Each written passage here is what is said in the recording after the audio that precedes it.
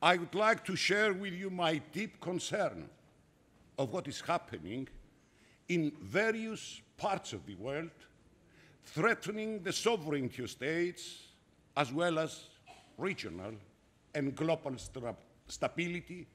through, amongst others, acts of state violence, acts of terrorism, infringement, and calling into question sovereign rights enjoyed by states, annexation of territories through illegal use of force, protection and use of weapons of mass destruction. International organization is asymmetric and unequal. I would like to assure you that despite the current economic difficulties we are facing, I'm committed to work tirelessly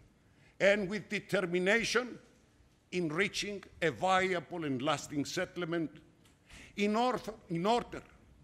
for all the communities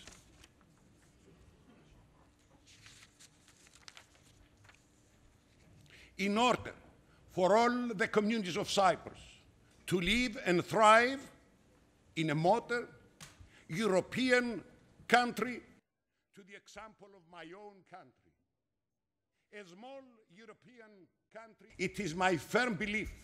that the current status quo is unacceptable,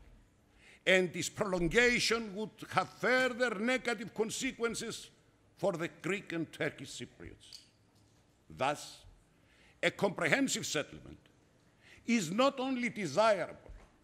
but should not be further delayed. Of both communities, and this acceptance would provide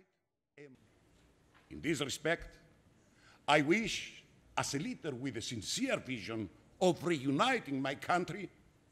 to once more call on Turkey and our Cypriot compatriots to demonstrate the same determination and commitment and become partners in the effort for the reunification of a peaceful, secure and prosperous homeland.